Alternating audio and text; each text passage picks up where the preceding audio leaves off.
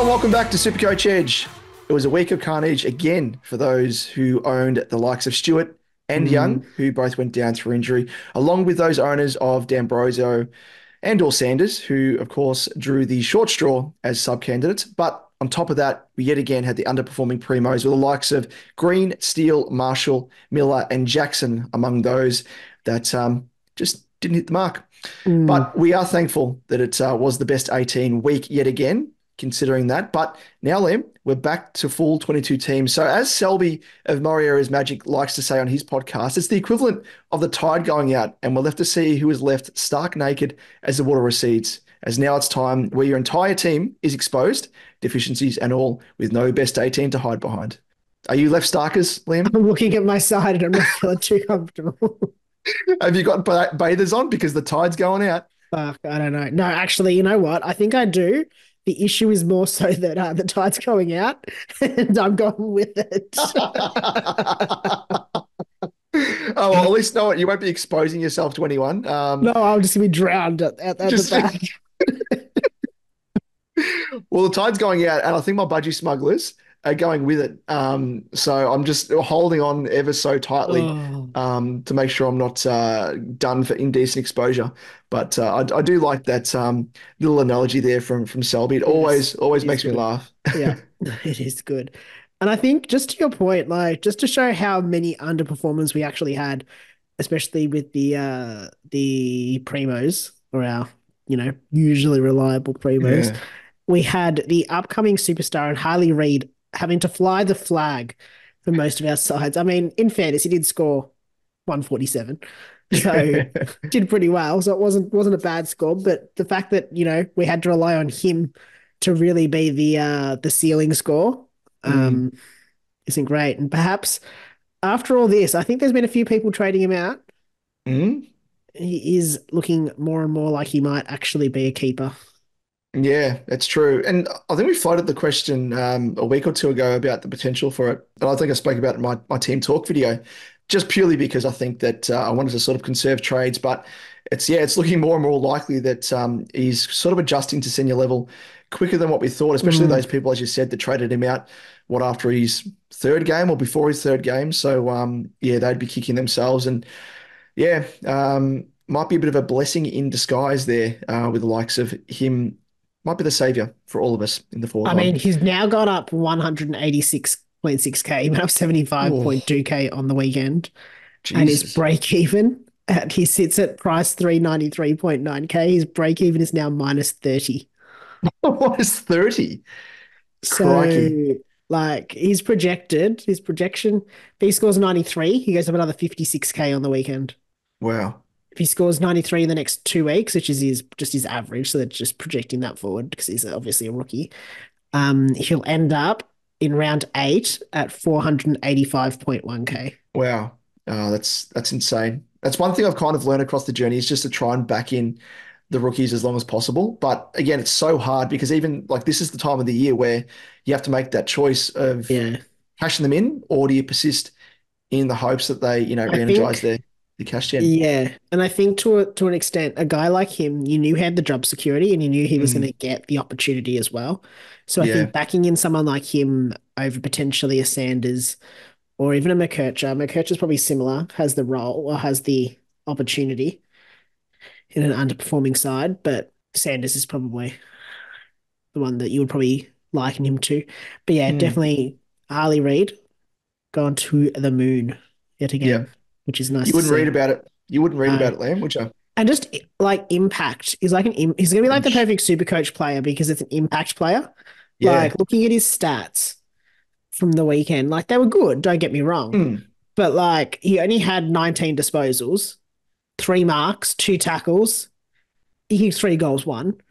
But like, and doesn't reflect in those stats either. Like he took a nice hanger as well. In kicking one of those goals. Exactly. Yeah, looking forward to holding him for as long as possible. But we've seen that like with Dacos, a lot of people jumped off him and he ended up re-energizing his cash gen and then also his output as well. So same with Shees, I think.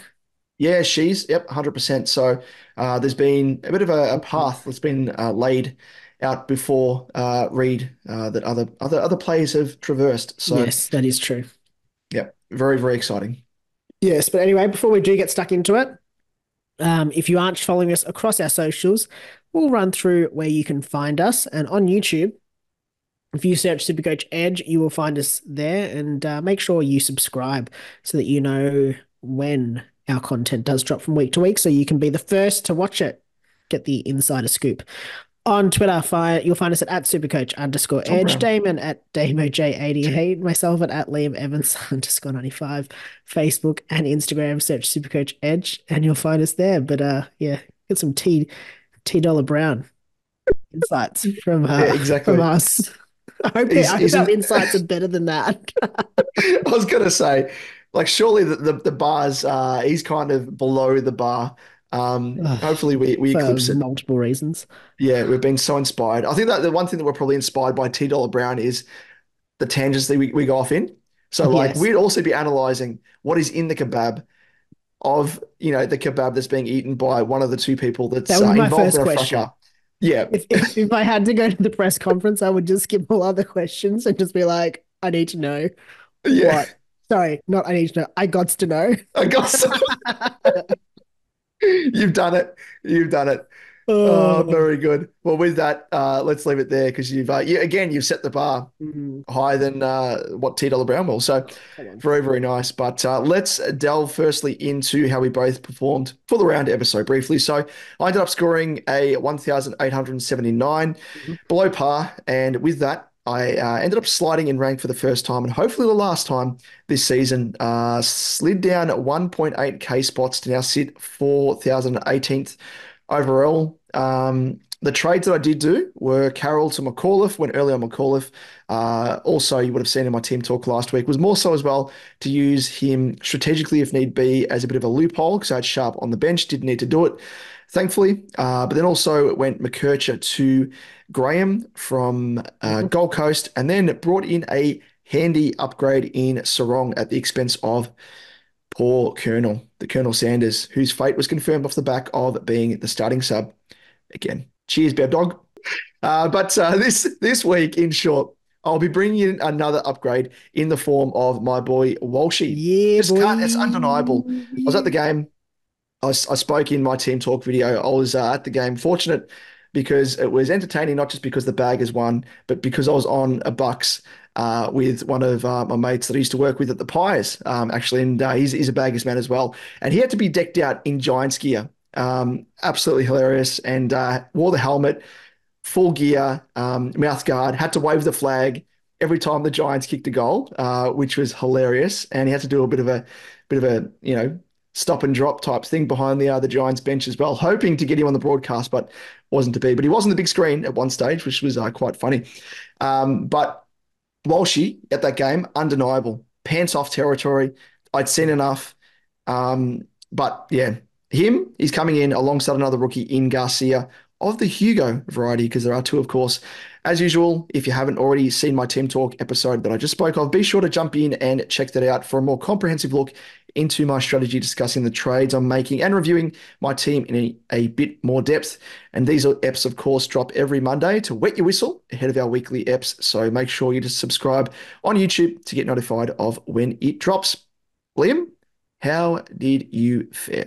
Yes, not well. Seems to be. Mm. I just need to record myself Brothers saying in that. arms. Yeah.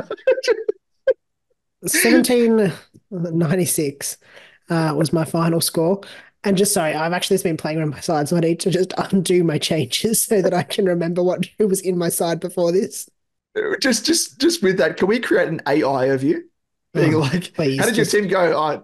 Not good. I mean, you can just insert any from the last six episodes, but anyway. We Oh, I could do that. swear to God. I It'll swear. turn the title turn, and Liam, this is it. This is No, the no, week. I'm literally I've been a going out to supporter. sea. I've been a I'm not supporter of only going out yours to sea, a every shark week. has eaten my legs, dragged me out, and I'm just flailing about. You're a virtual human chicken nugget. Yeah, pretty much at this stage. I don't even know where to start. IVC Jack Steele for his 84. And I Ah, went, yes. okay, that sucks. So who do I put the C on? of course, Tom Green, who who somehow underwhelms even more than Jack Steele's 84 with an 82. Once I saw that, I was like, yeah, whatever. My season, not my season, well, my season's well and truly done, but my week is done. I mean, I've got Tom Stewart 62. I mean, obviously injured.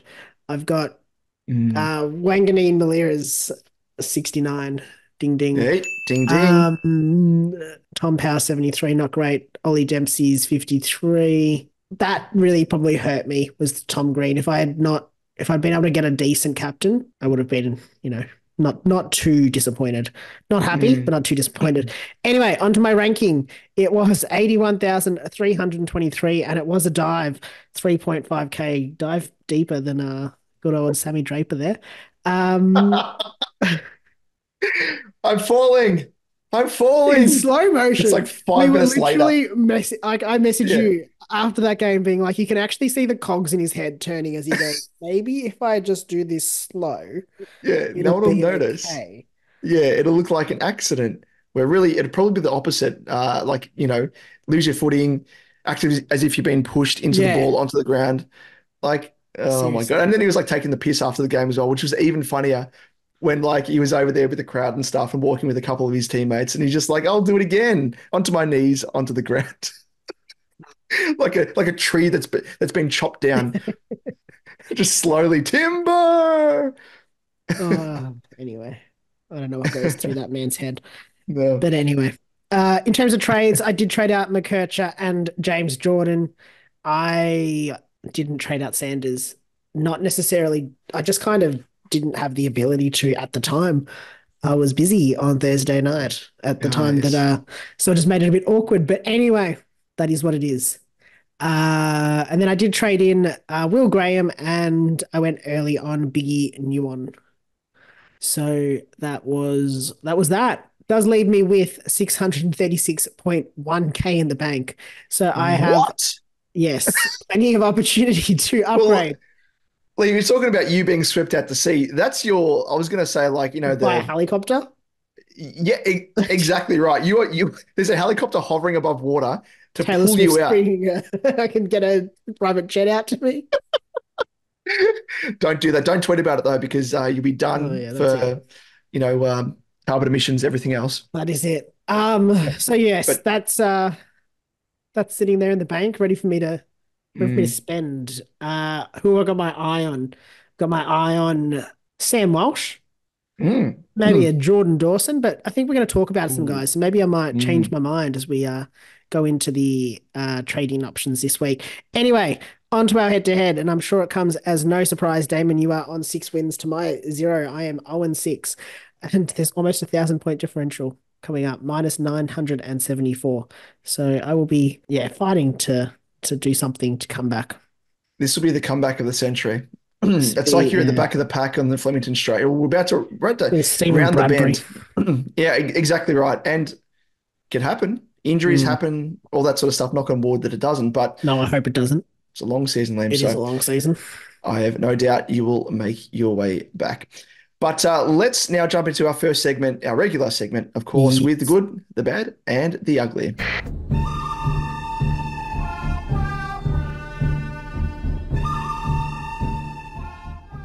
So kicking things off with the good and a bit of surprise name here, but recaptured a bit of his old form, Jordan Mm. Dawson. So he posted a whopping 168 and was absolutely massive and a massive, massive turnaround for him in his scoring and form overall. Before that, he hadn't managed to ton up actually.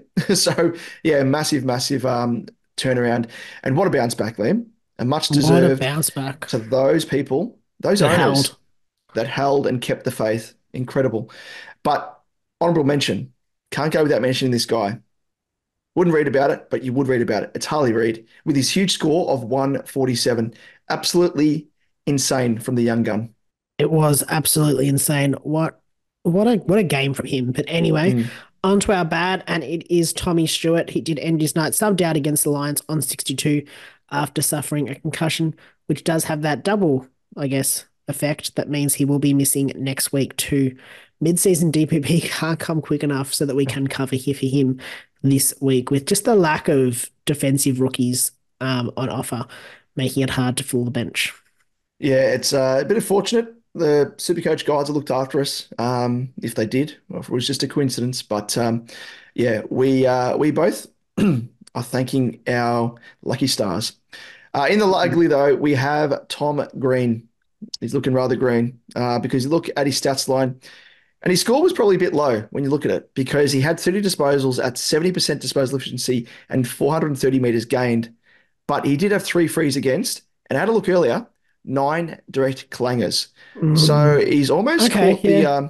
the disease, you could say, or the illness that Martin had, that Young had, Yes. where they were Mm. still actually getting their hands on the ball, but not disposing of it well enough. So, look at those guys; they turned it around.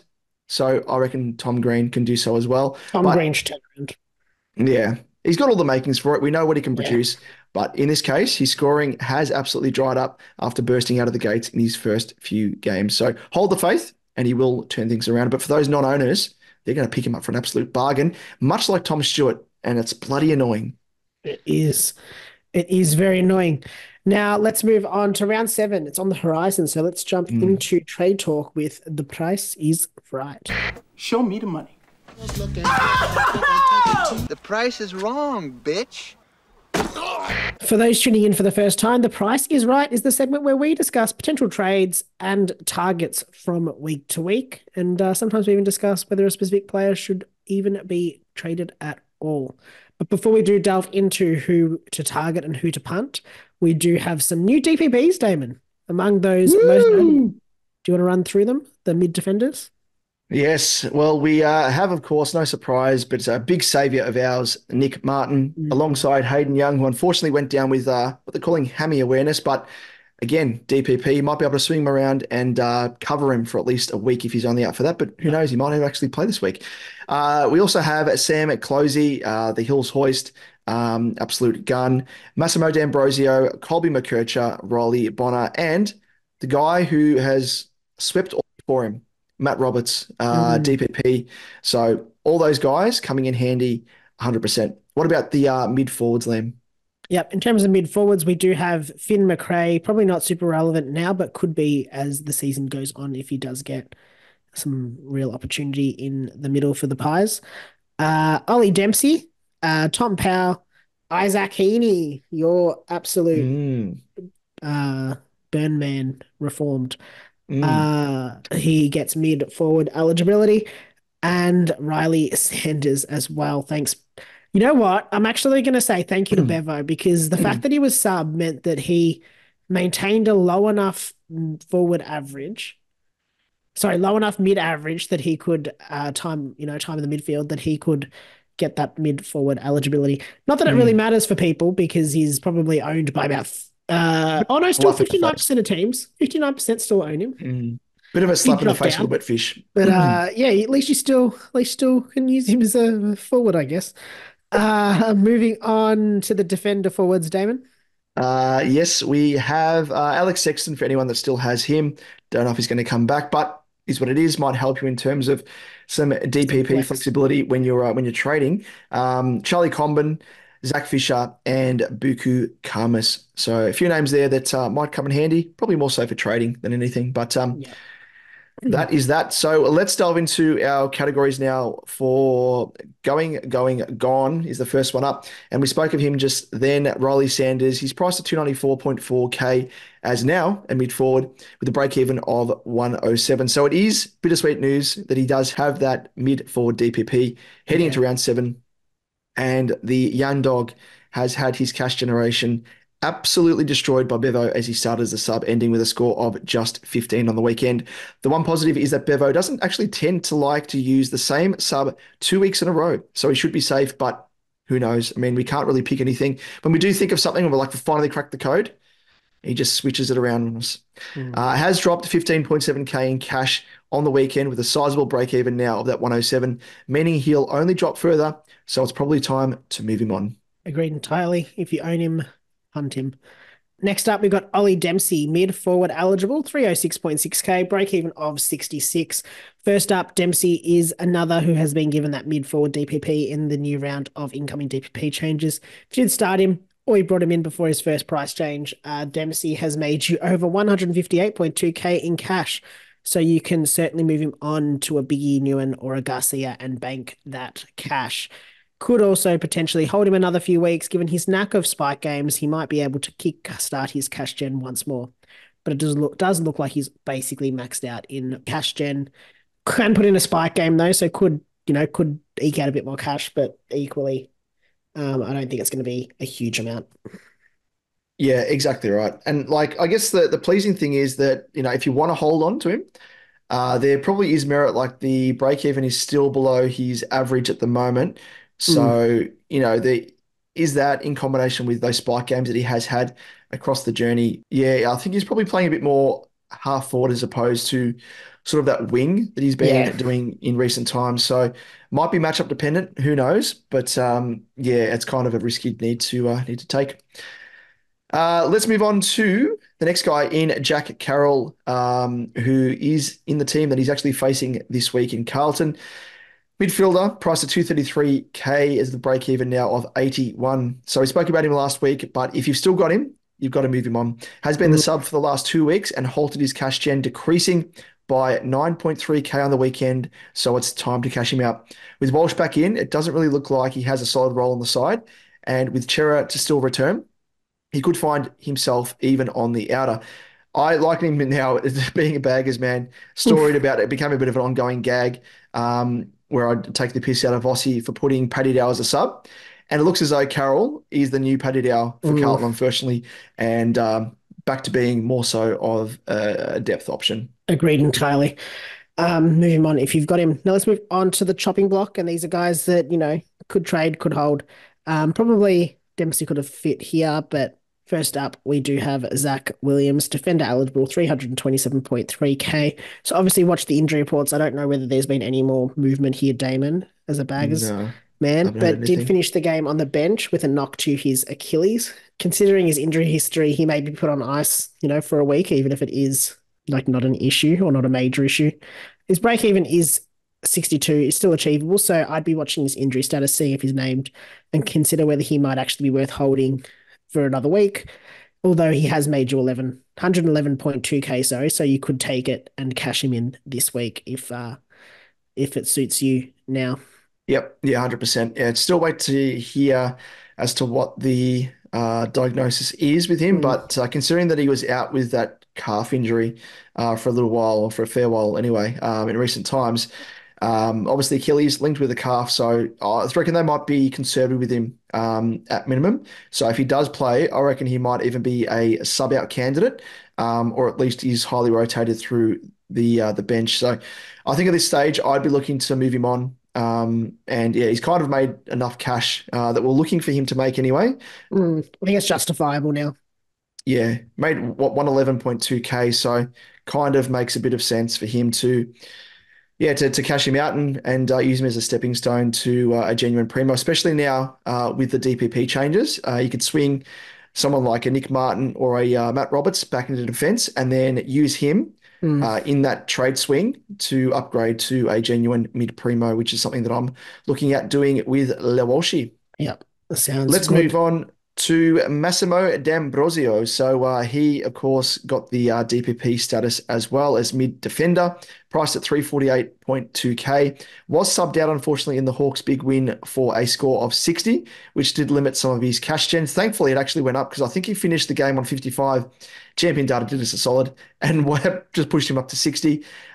His break even is still achievable at 45, though the time to cash out is nigh unless he has a nice big ceiling game. I'm kind of in the camp of potentially holding him Yeah, I think just you can hold him another because week. with Stewart being out, kind of need a bit of a warm body there. And I Mm, think with his scoring, he has been able to bust out some okay scores and even scores that are double what his current break even is. So still could make us a little bit of cash before we punt him potentially next week. yeah, I think that's totally fair, but just one to watch again this week. Let's move on to the get him in. And Damon, I'm actually going to throw this one straight to you. Well, I'm glad you did that because the pants are already off. I am ready. I am ready. So it is, of course, Sammy Walsh priced at 576.8K with a break even of 59. He's absolutely flying in his return from injury with scores of 166 and Mm, a 130 on the weekend. Carlton's fixture isn't the easiest in the next 4 to 5 matches, but he does have favourable averages against those that he faces in Collingwood and the Swans, which is 116 and 117, and has scored 158 and 126 in his previous two against the Cats, who he faces this weekend. We spoke about him last week, so I won't really go into too much detail, but he's priced at an average of around 103 and he's currently averaging 148. And of course, that's from two matches, so it's a small sample size, but it's a sort of scoring and performance that is eerily similar to the form he was in across the final series last year when he mm. was given the Gary Ayres medal for the best performer across the final. So hasn't missed a beat, which is surprising considering he was a bit of a layoff from a back injury. So I've said enough anyway. Opted to hold off for another week and was happy enough to do so. 100% now confident that he is fit and he's absolutely flying, of course. So that plus the fact that getting him is an added bonus of him potentially being a captaincy option, which, of Mm, course, as I said, could be as soon as this week or a VC option, given mm. his recent scores against the Cats. So I'm firmly on board. I am at the front of the bus, tooting the horn, asking people to jump on. Liam, are you tempted? My plan was always to bring him in. Oh, there you go. You're in. So You're I'm alongside me. I'm driving the bus. I'm meanwhile, hanging out, just like, get in, tooting the Yeah, horn. exactly. Don't make me tap the sign, Damon. Don't make me tap the sign. Then where the heck am I? Don't make me tap the sign. But I'm lost and I need to know where. Very good.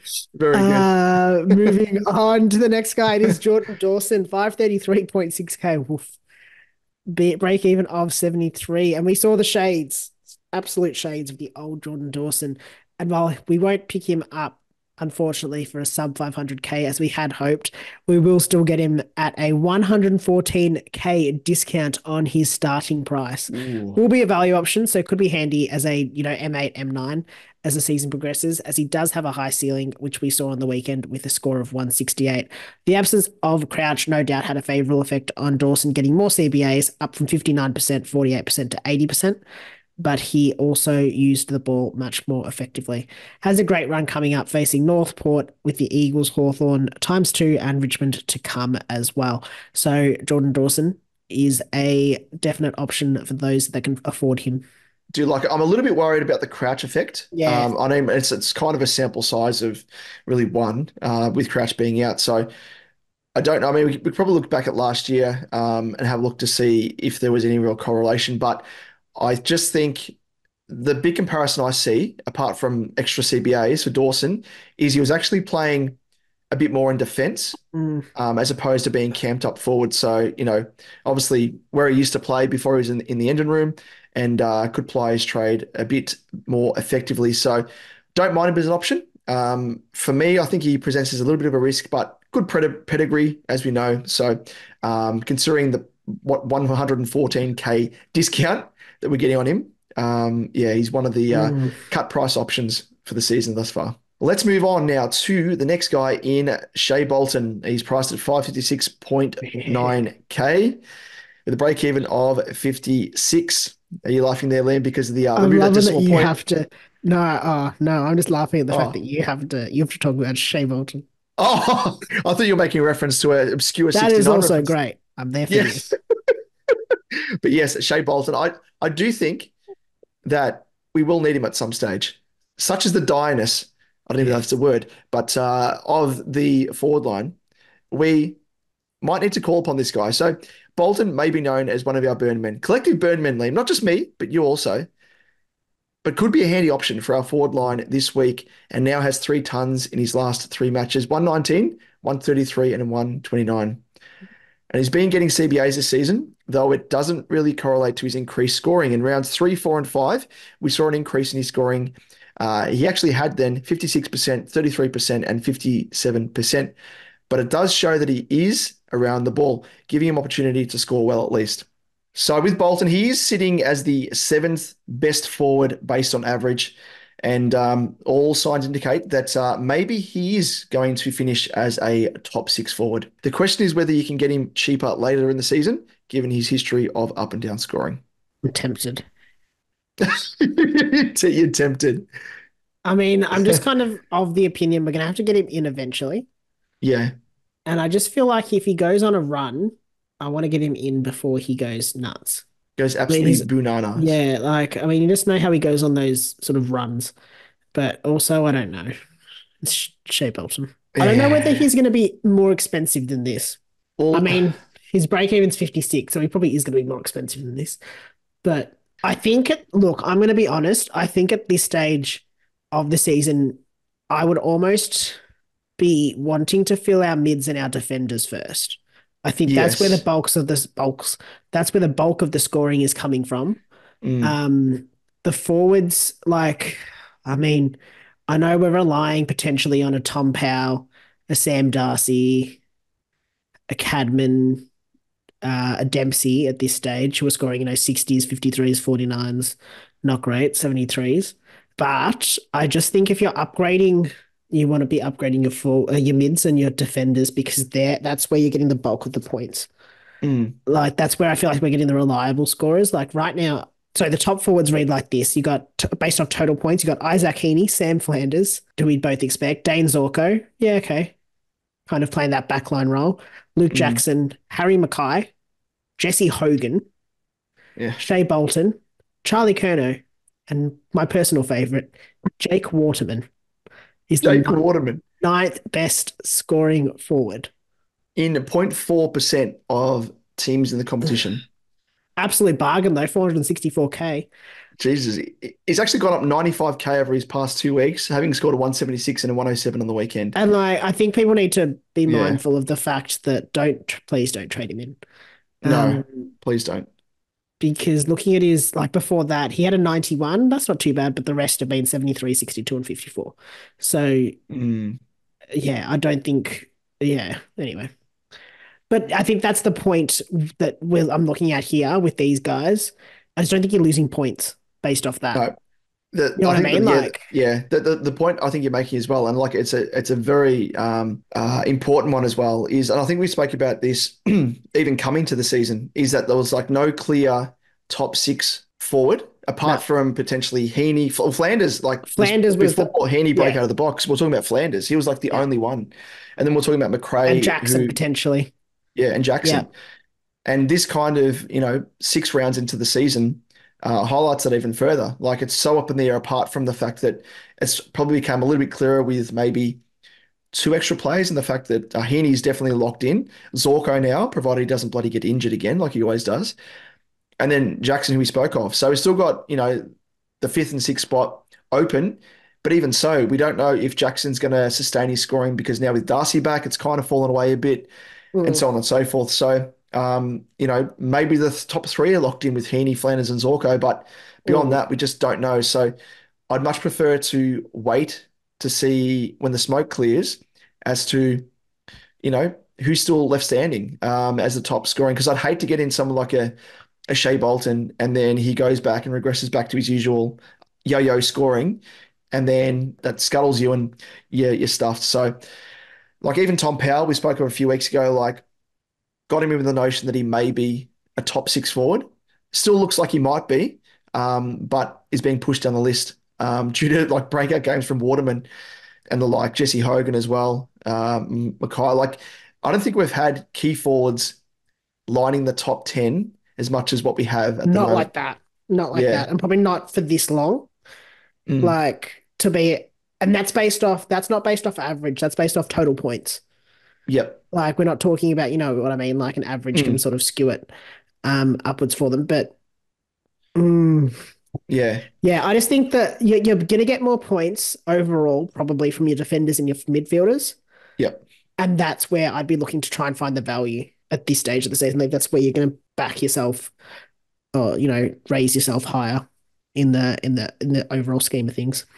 Now, speaking of forwards, let's talk about some more.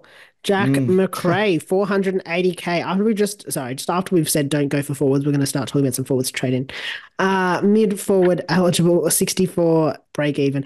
Obviously, when we say don't trade them in, it's just more so try and pick the ones that feel a bit more sure. Yeah. Um, Secure. Mm. yeah. And I think this is the thing. Jack McRae, I think, could be one of those. just because, and Yeah. I think at the price you're going to pick him up at 480k, it's a bit of a difference to talking about a Shea Bolton who's, you know, what, 70k more expensive? Mm.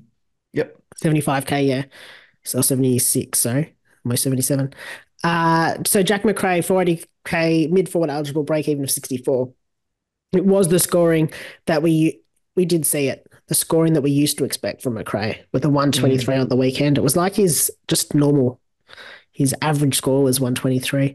I Yeah. feel does mean that in his last two games when he wasn't the sub, he's going at an average of 105, which you'd expect to see him certainly finish as a top six forward if he can manage, from this stage of the season, if he can maintain that. CBAs are still pretty low, which is not great for him, going at 48%.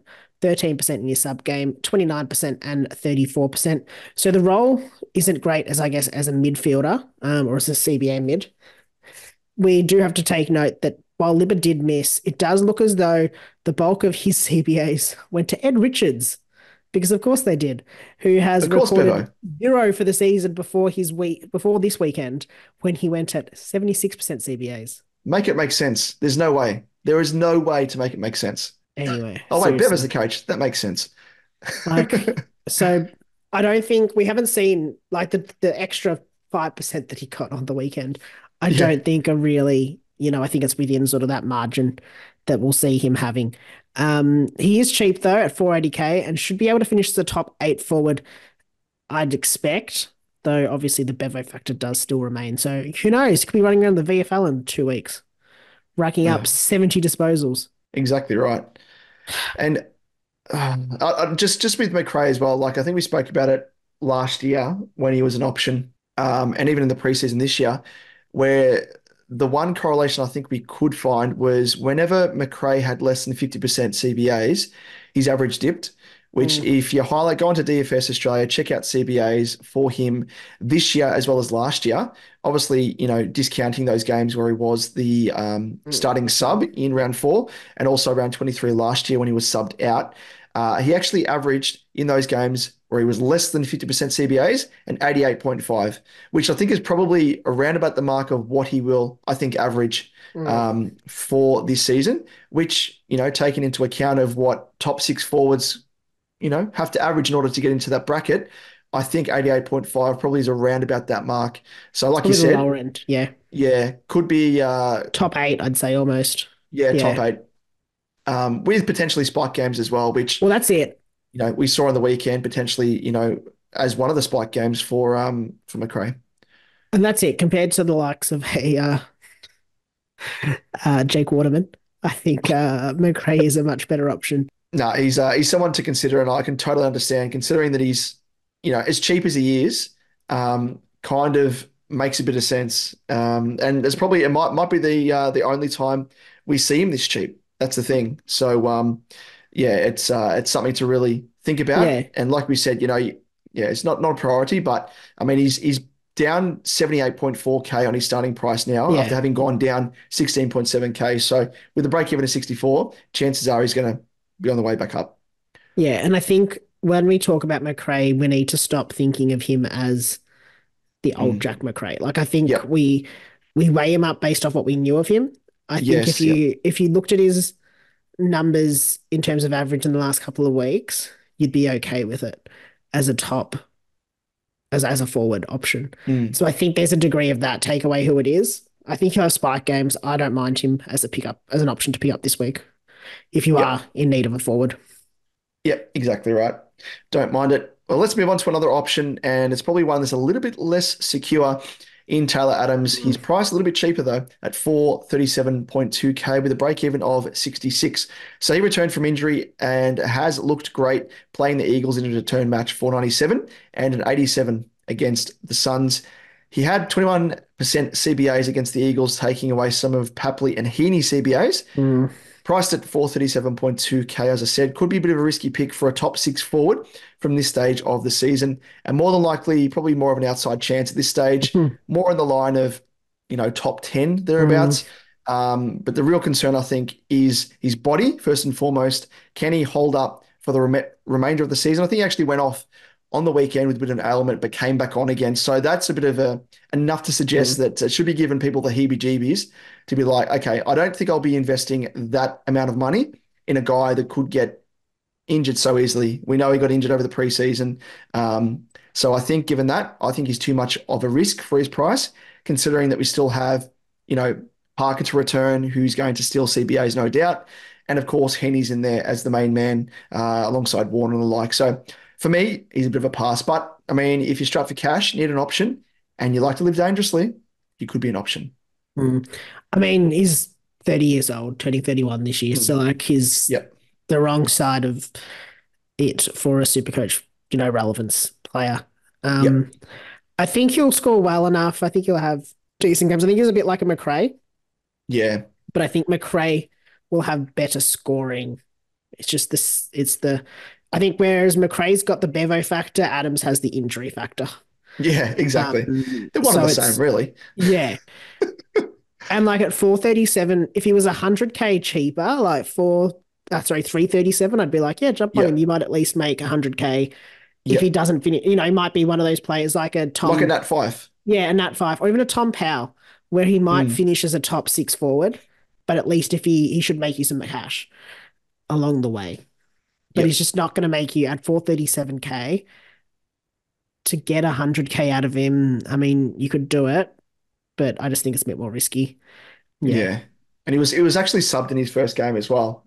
Keep that in mind. So despite the fact that he just scored 97, played well, he was managed. And then, of course, in the other game of the weekend, was off for a fair while, only had 67% time on ground. So his points per minute actually really good, at 1.28 in his first game and then 1.05 in his second. By and large, he's playing more again, similar to what he was playing at the Pies. 41% CBAs on the weekend, a bit of an uptick on what he actually had in his first game, which is 21%. But I think we'll see that even, aggress even more when Parker returns as well. So he's probably rotating more so through the middle. Someone that is a definite risk, but up to you if you want to take it. To you if you want to take it. That's it. Let's move on to the next guy. And interesting choice here, Jai Caldwell. 479.1K, break even of 62. Interesting choice here because he does offer a nice pod option for you with his new DPP status is now mid forward. And obviously, as we've discussed, forwards are very interesting this year. Yes. So he is currently in 1% of teams. What is it? Actually 0.7%. Wow. So nice Uber pod for you. Obviously with Setters and Perko out of the side due to injury, it's really allowed Caldwell the opportunity to impact in the middle with a score of 129 on the weekend following scores of 83 and 99 and 99 the week before that against St Kilda. And that was with Perkins in the side. I can't remember when Setterfield went down. I think it might have been that game too. Yeah. Can't remember now. But in those games, he had 46% CBAs, 61% and 64%, which has seen an increase in his disposal numbers as well, topping 24, 23 and 26. He's a bit of an interesting option for those who do like to look at pods, though extremely risky as you expect that as Setters and Perkins do return, we'll see a decrease in his CBAs like in the first 3 rounds of the season where he had just 13%, 17% and 9%. I think we'll see an increase on that. Like, I don't think he'll go down to as low as that. I think he'll sit maybe, hopefully, it's probably wishful thinking, maybe around the 30% at the least. Setters, I'm not sure on whether he definitely comes back in. Perkins definitely does, just because I'm wondering whether they see Durham as a defensive enough mid that they don't need Setters as well. I think they're going to try and balance the midfield mix a bit more. I think Merritt said that Merritt said that he and Parrish are probably more likely to play a little bit more forward and decrease their CBAs to allow the likes of Durham, Caldwell, Hobbs probably as well, a bit more time in the middle. So I think it's not necessarily negative, but I just don't know whether he'll be able to maintain it. I think he'll still have, what did he do in season 2023? Came out averaging 78.2. Yeah, it's tough. Honestly, it's a tough one. I don't mind it. I'd probably want to see another week or so and then see what happens when Perkins is back. I reckon Perkins will be back, potentially not again, not on Anzac Day. From what I heard, he trained with the group mostly today, and then went and did his own thing in the rehab group. So I'd say he'd probably be back maybe next week at the earliest. Gotcha. Well, it's interesting as well that in the one game where all of those guys have played, so Setterfield, Perkins, Durham, and Caldwell, which was back in round one, Setterfield had 74%, Perkins 87%, but that's since dropped every single game that he's played. And then Durham actually had 45% in that game and Mm, Caldwell 13%. But like you say, Durham is interesting because he's had 45, 17, 48, 75, and 68. So he's actually increased. And I mm, think you're right because he's been performing quite well. And it's that pressure that he applies around the ball as well, much needed, and provides a bit of difference, I think, in the midfield there compared to someone like a Parish. So yeah, what you're saying there kind of lines up. And yeah, when the dust settles, you'd like to see Caldwell there because he's been plying his trade for quite a while, hasn't he? Waiting patiently to get his fair crack in the engine room. And I think there's going to be some stage where he actually steps up and fulfills sort of the expectations that he mm. had as a high draft pick when he was at the Giants. So I am keeping one eye on him, It's one of but those, yeah. I wouldn't trade him in this week, no.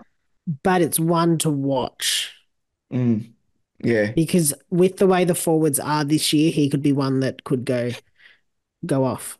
Um, Not probably the same level as a, definitely not the same level as a, Flanders or a Mm, um Heaney, but just yep. someone that could sort of average that little bit higher. Just because they're in that midfield role. Yeah. All about the role, isn't it? Yeah. 100%.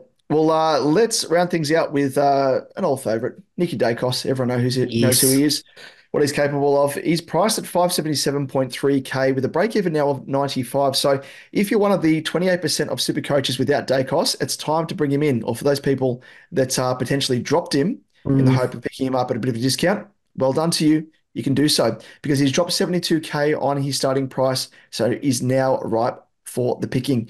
Simple as that. Get him in. He's going to be a probably top two scoring defender. So get him in at this price. He is an absolute bargain.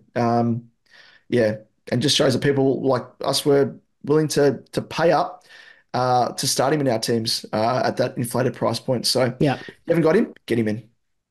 Yep. That's it. Moving on to the consider and weight options. And this week we have Riley Garcia forward eligible, 125.2K for the doggies. He won't be on the bubble until at least next week. And Garcia managed a career high score against the Saints of 82. Has been in the system since 2020, so was a more mature body than, might expect for a player priced at 125.2K. Pleasingly, though, he did have 21% CBAs on the weekend, so he could have a bit of a role that might be Supercoach friendly in terms of CBAs, but do keep in mind that both Libba and Sanders missed. Obviously, Libba missed and Sanders did play, but only as a sub. And Sanders had 0 CBAs. So Wow, even when he came on, he Phew. didn't get any CBAs because Punished. like, Bevo. Bevoed. Get old Beb dog. Let's have a look. Sorry, just having a quick look.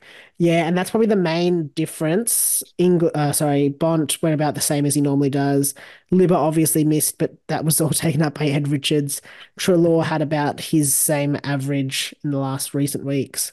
McRae, slight increase, but nothing real major. Sanders went from 21% last week to 0, and Riley Garcia went to 21% this week, while Sanders had 0. So it's really going to be, I think, between those two and whether Bevo is trying to teach Sanders a lesson or not. Let's see. But yeah, I don't go on him early. I don't think he's worth that Mm. risk, especially with Bevo as his coach. I've seen a few people going for him, not Hugo, actually Yeah, going for don't get them mixed Riley. up. Yes, Yeah, don't get them mixed up. Go for Hugo. Don't go for Riley at this stage. go for Hugo. Have a red hot go with Hugo. Classic. But yeah, Garcia as well, like as you said, he's kind of been in the system. This is his fourth season Mm, and been in and out of the side, really hasn't had much of a chop. But CBA percentage, this is the only time that he's actually been given CBAs. mm, Every single other game that he's played, which was what, 18 games thereabouts, So yeah, he's been played predominantly as a forward, and I'm kind of a little bit worried about that. Where are we looking at the CBAs and thinking, oh, there might be a role there for him? So And the definitely flashy wait score of for him. 82. Exactly right. So don't know if even I'd be keen on him after his second game. No. So yeah, 100% keep an eye on him. Don't go early on him. And because every other game that he's played, this is what he scored: 27, -6. Don't know how, but -6, a 63, 43, 40, 61, 57, 45, and then an 11. And then he had a whole host of 50s, 40s beyond that. So, yeah, probably going to be one of those slow burns anyway. But I don't really know if the Dogs need him No. in that role. They've got so many guys that can play that small forward role. So, I don't know. I don't know. But keep him on your watch list at the very least. Next up, we have Lee Kalia. Mm. Defender, 123.9K. Made his way into the team off the back of Sam Taylor's horrible concussion, playing his Mm. first game since 2022 after rupturing a ligament in his toe, of all things, that scuttled his entire 2023. Scored 53 first up on the weekend against the Baggers from just 5 disposals, 2 marks, 4 tackles. So he scored modestly more than what his stats indicate. Mm. Previously played the last 4 games of 2022, where he scored 14, 64, 57, and a 71 when he got into his groove. So he does show that he has a bit of potential to make a bit of cash as a cash cow. The Mm. Giants have yet to announce a timeline for Taylor's return, but have said, given the severity of his concussion, they are taking a conservative approach. So it may bode well for Aaliyah's job security. Clearly, he is a highly rated player, having been taken with pick 15 in 2021.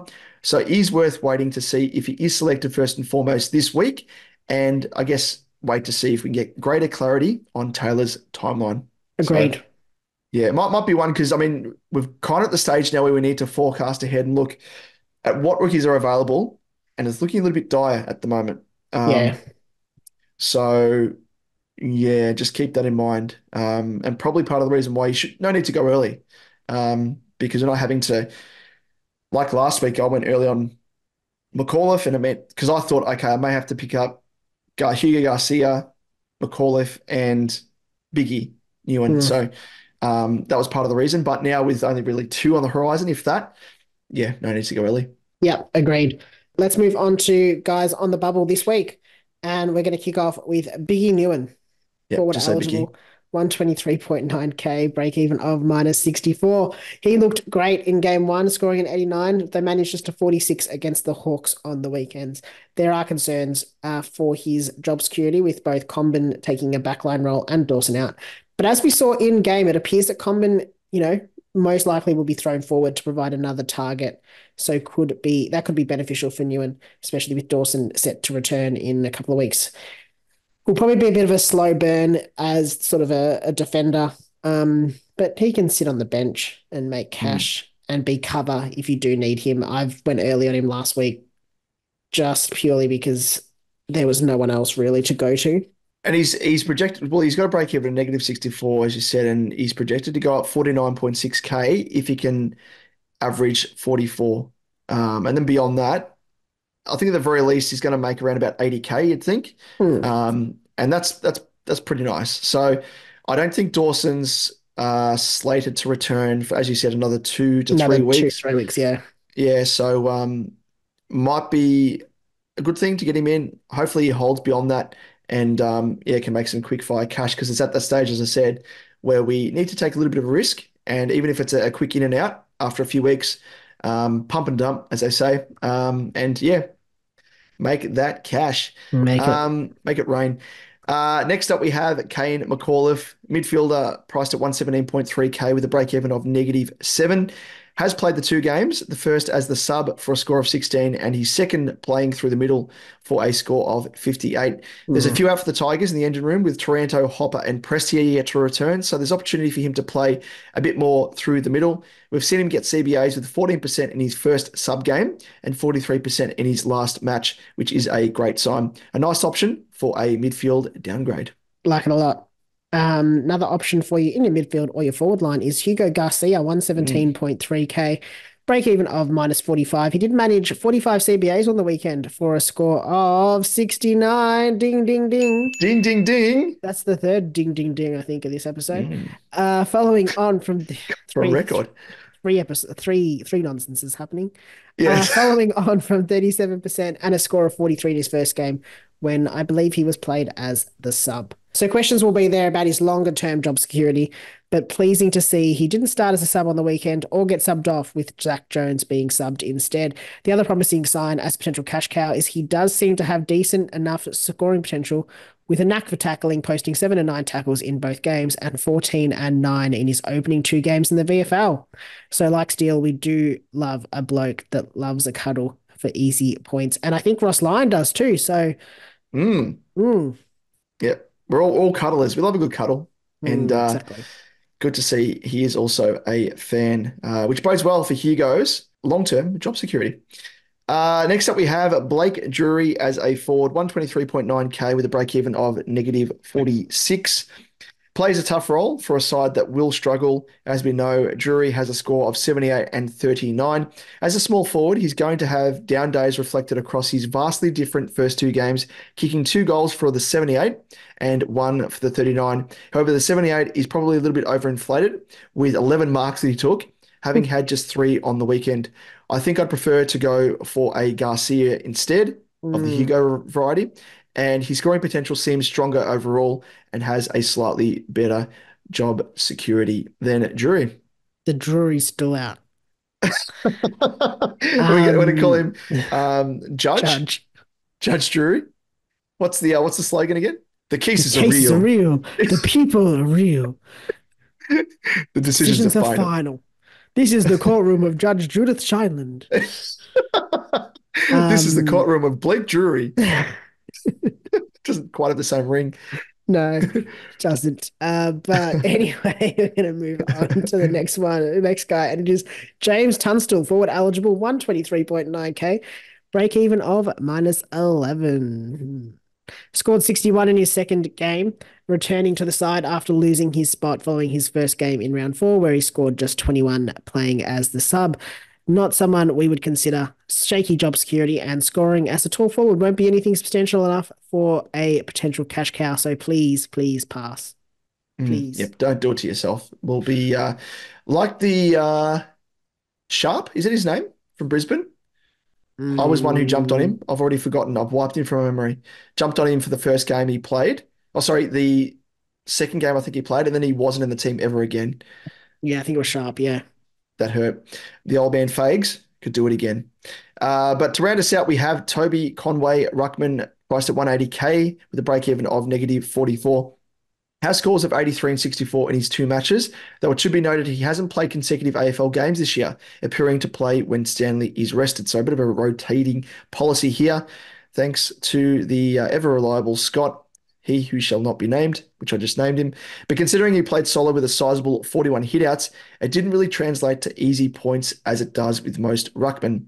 And I guess his hitouts to advantage, they weren't rating highly. So, yeah, it's probably a bit of a dent in his game. Makes him a risky option as he's at an inflated price for a rookie, which hurts him for an R3 spot. Yeah, especially if you've got a Naismith, like 123.9K, you can actually fork out cash to get him in. Yeah. And he's not playing every week. So it's not as handy an option as I think. Yeah, you're not getting that return on investment. No. I think anytime you need to fork out money in order to bring a rookie in, it's almost like you're obviously using a trade, but I reckon it's like a 1.5 trades you're using. Yeah. In some respects, because you're having to fork out extra money, dip into your bank, which could be used to obviously, upgrade and stuff down the track with other guys. So I think I'd be okay with it if he was playing every week. Yeah. But he's not. He's not. Yeah, no consistent role. Yeah, I don't think long term it's going to be worth it. But Liam, let us move on to the next segment. We both know what it is. Regular listeners, viewers of our content, they know what it is. It is, let me do the honors here, visually, of course, using the ever-reliable prop, as you can see here on YouTube. For those people tuning in via their own ears, it is the captain's hat because it is I am the captain now.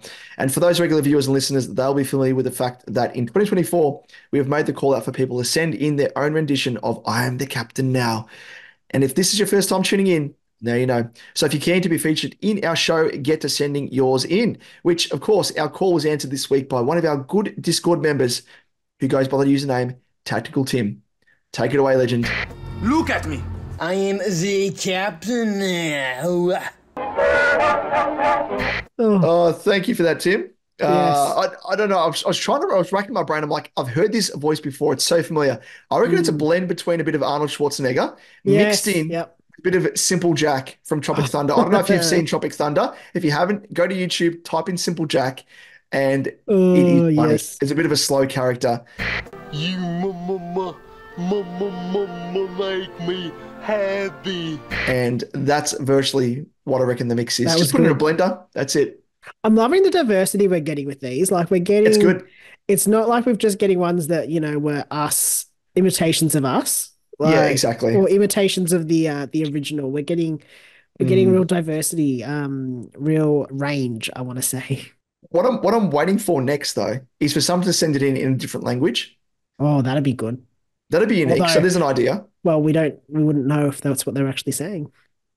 That is true. Although we'll use, because AI and Google Translate's pretty good. That is going by true. the ads that I've seen in recent times. We'll give it a go.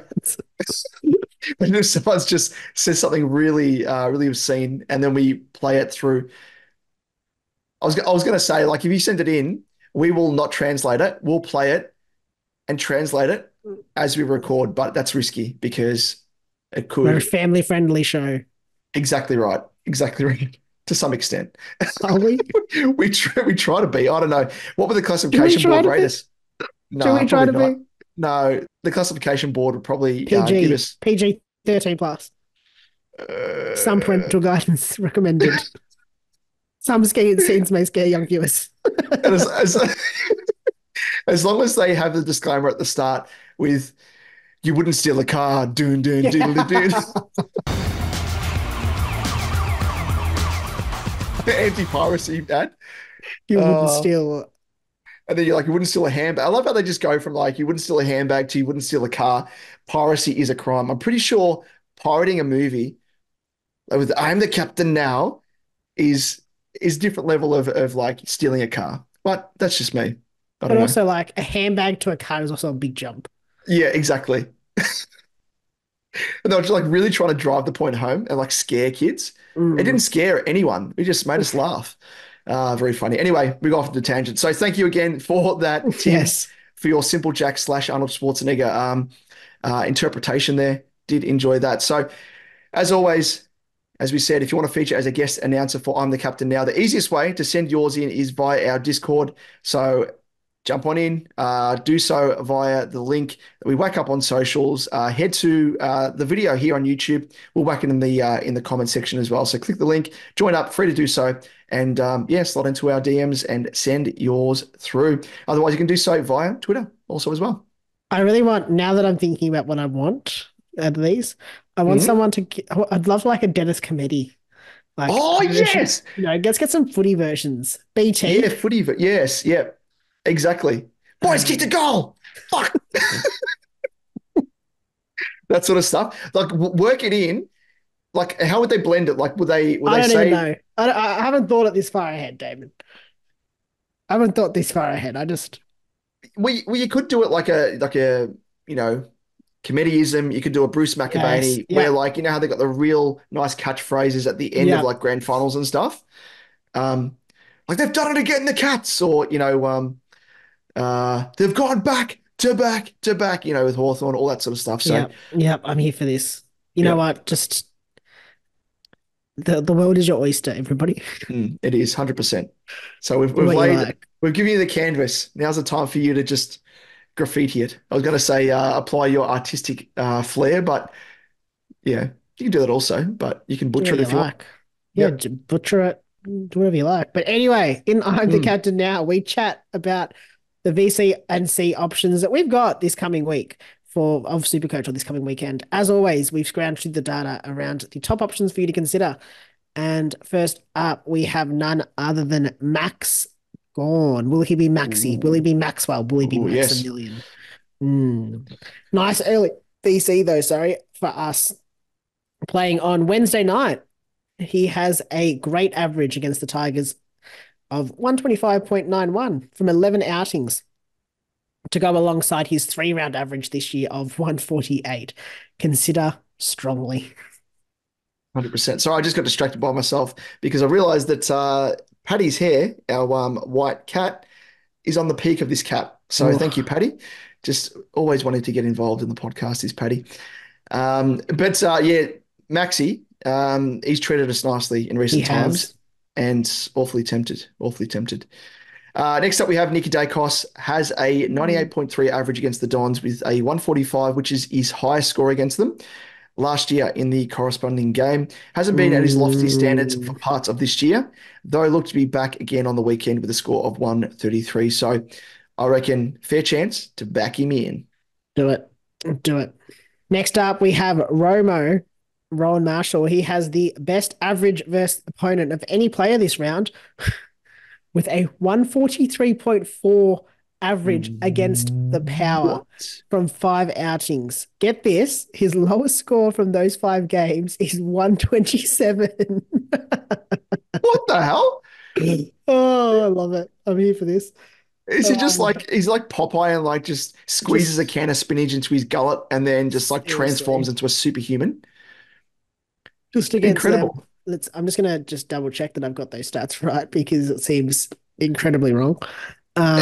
It seems, a bit fanciful, but I'm going to back you in.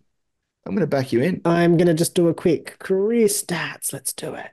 So for those people that traded him in that were, a bit bummed about his down score, geez, this will put a pep in your step, won't it? All right. So his first game against him was in 2019. He scored 139. He then scored 160, 127, 132, and 159. If you have him, you have to put the VC on him or the C. I don't even care. And Port have a bit of a positive correlation as well. Probably mid-tier, probably about 5th, 6th most points they concede. Well, opposition bucks. He's going to be facing Soldo and potentially Sweet, depending on how they. They'll need more than that by the sounds of it. Yeah. Bloody hell! Just don't even put in a ruck. I mean, what's the point? He's just going to bloody come in and score 170. So it doesn't matter. Tag him? Can you tag him? Yeah. Is there a way to apply Willem Drew will just be standing next to him at the ruck contest. Put an anvil, attach that to his shorts so he can't jump for hit outs. Yeah. Bloody hell. A Looney Tunes type scenario. But next up, we have Sammy Walsh. So has looked great since his return with a score of 166 against the Crows and followed it up with a 130 against the Giants. Faces the Cats, who he's played 4 times for an average of 108. But the last 2 times he's met them, he scored 126 and a 158. So I do like Le Walshi El Capitano. Yep, I like that too. Next option is none other than LeBont. Coming off a score of 125 on the dot, captaincy worthy. He appears to be a bit of a safe option for the C. His last 3 scores against the Dockers read 114, 182, and 100. So not bad. Yep, but it is Bont. He bounced back nicely in the return game against the return to form game, I should say, against the Saints.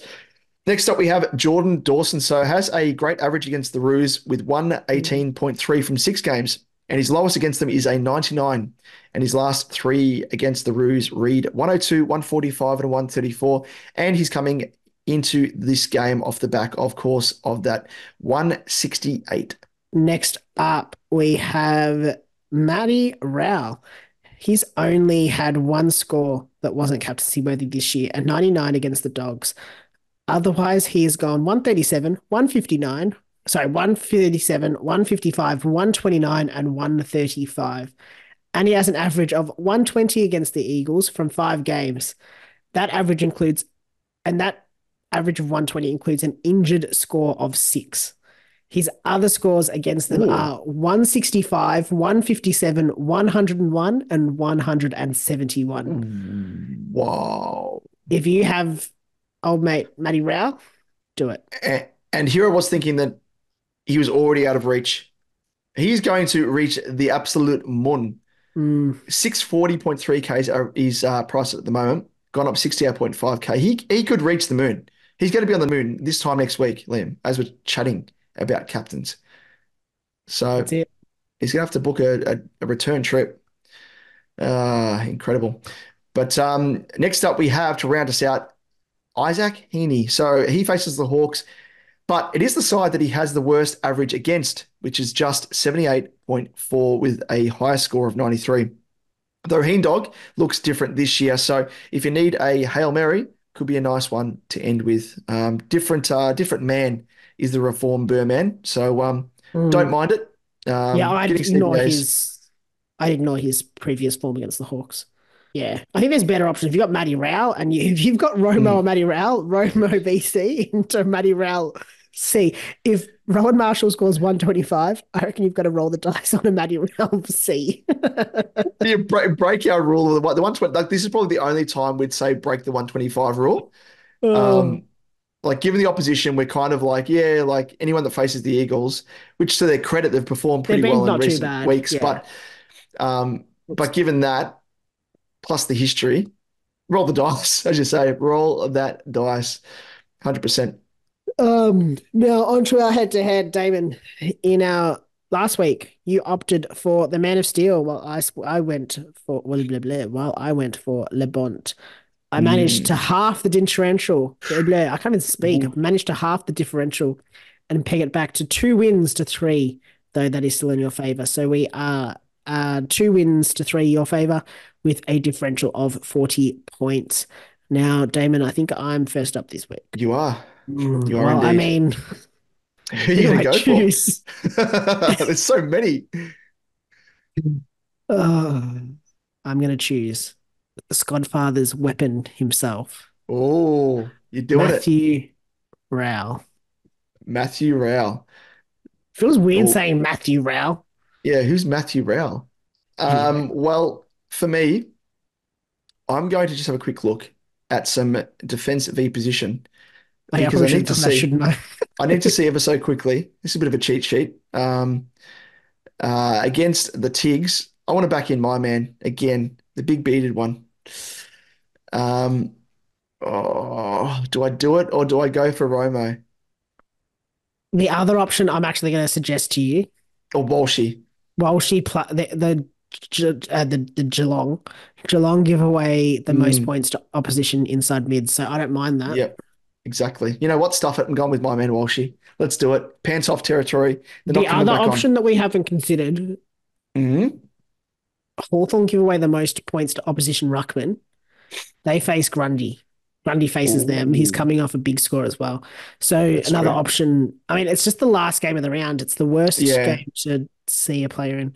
But if you needed to like go Hail Mary, yeah, it's our old rule, isn't it? Like you can't can't get a captain in the last game. I don't know. Anyway, I don't understand it. But Yeah, so hang on, who are you going, Damon Walshy?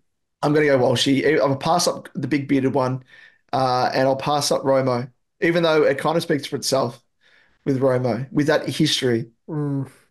I reckon it's going to buck the trend. I reckon Romo's going to have a good game, but not a massive game. Okay. I reckon one of those two guys, either Raul or Romo, will not reach the expectations, and I think it'll be Romo. So I'm going to go for my man Walshy. I'll back him in, and I'll be dictated by the numbers, considering that the Cats concede a fair few points to opposition mids. Let's do it. Let's lock it in. That is us, lock and loaded. So, Liam, it is time now to jump into, say it with me now, Liam, together as one, 3. You never do this. I know, but we'll count it You never down. do this well. We'll count it down. We'll count it down this time, so we're in sync. Ready? Hopefully the internet's in sync. Wait, 3. is it 3? Is it we going on 1? Or? After 1. Right. Ready? So it's 3, 2, 1, and then bang, then we start. Okay, ready? And this is riveting. 3, 2, 1. I got to know. Hey, I got to know. Yeah, it's not too bad. It wasn't too bad. I had That to was slow pretty down a close, bit. I reckon. Yeah, that's that. We'll take that and run. Well, Liam, the first, just to kick us off, isn't a question, but worthy of a mention nonetheless, as we had multiple messages following the first game of last round between the Dogs and the Saints. You can probably guess what it is. Mm. With the first message sent to us via James Eper. Apologies if I have butchered your surname, but he brought to our attention a very unique ding ding moment. Of Yes. course, last week we had one of our followers send in a screenshot of Yo and Reid standing next to each other with their jumper numbers forming the illustrious, the all glorious 69, with the scoreboard at the same time also reading for the Eagles, dinner for two, 69. Well, this time, Lena, has been eclipsed. I didn't think we'd ever eclipse it. We spoke of it last week as being a once off, never to be seen again, like a meteor just going across the skies. What's Haley's Comet? How many years is that? I have no idea, but I think it's every Oh, few years. it can't be. It can't be, can it? I think this is a Haley's Comet moment. So for me, Liam, I'm going to call it because James Eper, and apologies again if I'm butchering your name, he drew to our attention three Saints players in Wang. We'll call him Wang because it's funny. Wilson and Garcia scoring, you guessed it, Liam, 69. Yes. 3 times over. Ding, ding, ding in the matchup with the Dogs. 3, Liam. Talk about a menage a trois. Tip of the cap to you, James. And he said to us, that's the only thing that the Saints are celebrating is this menage a trois. That's it. That is Oh, it. very, very good. Haley's Comet comes around every. I don't know. Nah, I was hoping it was coming every 69 years. 69 years. In 75 years. So we were close. Oh. Yeah, I know, right? We'll round it down. Usually, normally round it up, but we'll round it down in this case to 69 years. So And thank you, Haley's Comet. The next time Coming it'll as well, appear in yes. the night sky is in the year Yes. 2060. 9. Two. Oh, can we slow When's it the down a next bit? one? Hang on, how many Can we times slow does it it down? have to come? Can we send an astronaut into space and just somehow Just slow slow it down? down. Slow it down Change the so we get years. it right. Yeah.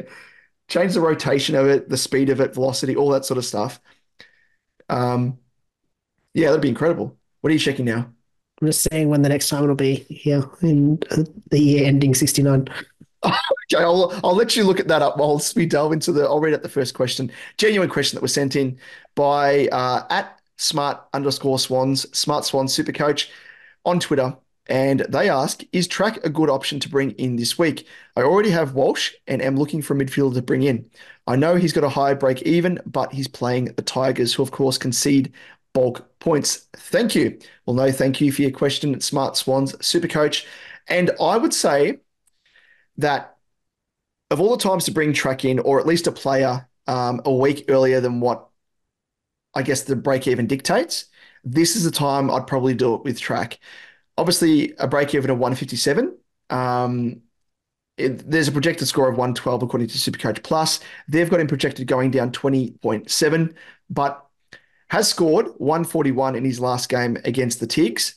And as I referred to, the Tigs, they give away bulk points to opposition mids, so especially those primo mids. So for that, I think it is, in this case, a semi-sensible option to be jumping on him a week earlier. I mean, at most, as I said, you might be shorting yourself 20.7, 21K, but I do think he's going to have a bit of a day out against the Tigs. And I mean, Oliver, he's out. At least he was out across the bye period with surgery. Don't know if he's going to return. If he doesn't return, there's more slices of the pie there for track to feast on. So for me, I don't mind it. Liam, have you found your answer before you answer this genuine question? It's a fair time away. Well, but we have to cryogenically freeze ourselves in order to see it. Yeah, it's in the year 6698. Okay. So just another how many is that? It's a count. Sorry, just gonna be quick. That's like 4,000 another years. 61 times before it comes. It has come around geez. 61 times before it yeah, we get to see it. Well, it's going to be many generations down the line, Liam. Hopefully they'll remember us. Exactly. Hopefully they're tuning back into this episode as it happens and they'd be like, "Oh, our great grandfathers were chatting about this moment," and they can be like, "Ding ding, 69." It then Don't know if the, happens. don't know if So the joke's going to run that long, but no, I don't know whether it will either. It happens like 4 times in the next bloody 10,000 years. That's it. Anyway, we're moving probably back going to on. be colonizing Mars by that stage, I reckon. Anyway, so maybe given that, I don't know We'll if come it would better. come closer to Mars earlier than what it would. I don't know. Anyway, I'm we're not getting an into astrologer. science and Anyway, is astrology. track Yep. a good option to bring in? I'll answer this question. Yeah, I don't mind it. I think he's got a high break even, but he is playing the Tigers. I'm sure. Yeah, I don't mind it. I actually really don't. I think Mm, you'd think he's going to bounce back after his last game, and they kind of need to. Like they're not going yeah. badly, but they need to play a bit better, Mm, get some form going. yep. So I don't mind it. You could potentially wait another week. It depends on what else you're doing with your team, I think, and what other options Yeah. you've got. But yeah, I don't mind bringing him in. Yep. I did actually consider it myself as well, but then when Walshy just shot out the lights, I was like, "No, I've got to go for my boy." Mm. But yeah, I don't mind it. But Liam, that brings us to the end of a bit of an extended episode this time around, probably due to the fact that we're trying to work out Haley Comet's trajectory, speed, everything else. But well worth it in the end, I think. Who I knows? think so. But before we go, where can our listeners find us across our socials? Yes, you can find us on YouTube at SuperCoach Edge. Don't forget to like and subscribe for this brilliant content. On Twitter at SuperCoach_Edge, Damon at DamoJ88, myself at Liam Evans_95, and please do message Damon whenever you see a 69. And on Facebook and Instagram, search SuperCoach Do a Edge. group message so we can both share in the fun. I do giggle every single time. I did like that we were getting pinged on the weekend Yeah. every time it came up. Bulk messages. Even Adam Namith as well, one of our avid followers. Yes. He have a look on YouTube in my team talk video. Every time I mentioned the number 69, he was time coding it and going ding ding. That's the level that we're at here. Even had someone message us talking about I think it was Skits Fritz was talking about the percentage of coaches that were putting the player on the bench as opposed to starting them on field. And it was something like 26.9%. And he was like, "Hey, ding ding. We've come to, we're not at that point yet where we're clutching at straws. No doubt it will come a time, but Yes, there will we be a are week. enjoying the nonsense as it pops up. And Yes. hopefully you are too. Well, let Liam round us out for round 6. Must say best of luck for the upcoming round 7. May your trades hit the mark with the best 22 team, of course, and your scores head towards the moon. Catch you next week. See you guys.